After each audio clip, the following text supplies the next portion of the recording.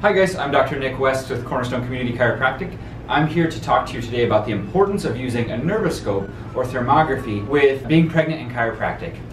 So when you are a pregnant patient seeing a chiropractor, we cannot take an x-ray.